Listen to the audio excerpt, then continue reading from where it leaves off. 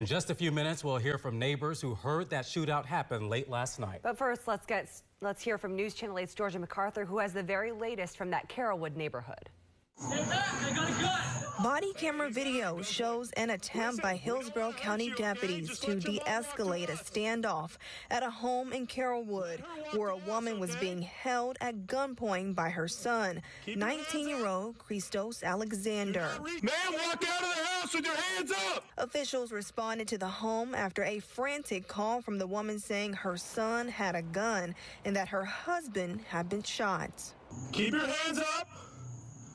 Do not reach behind your back! Deputies begging the suspect to put down his weapon multiple times. Stop reaching in your waistband!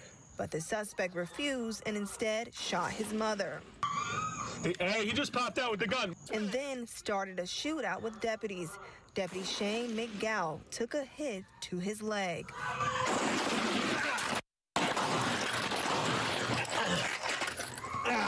I'm hit. Tourniquet, tourniquet, tourniquet, tourniquet, tourniquet, tourniquet.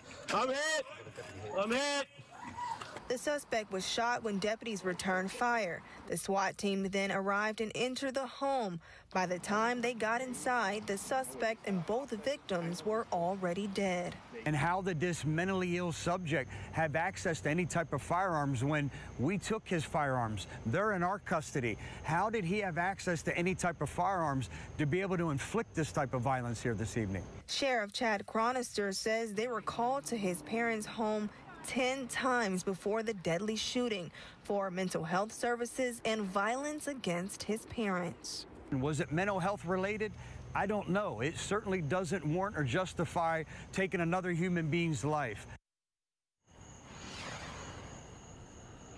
Ty and Allison, all that you and the viewers were seeing was all unfolding here in this neighborhood. You know, on Father's Day weekend, where most people were supposed to be, spending time with their dad. Police say that suspect shot and killed his own parents, and then that deputy who was shot in the leg is in stable condition, and he is expected to make a full recovery. Reporting live in Carrollwood, Georgia MacArthur, 8 on your side.